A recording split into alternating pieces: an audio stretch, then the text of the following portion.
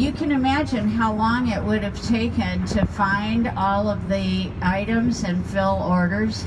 So Montgomery Ward hired what he called pickers, and these people, they were the ones that would go from place to place and fill the orders.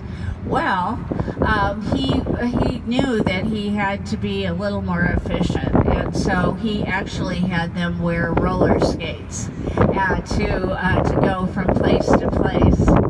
This is another example of adaptive reuse. Now, there are lots of commercial shops in here.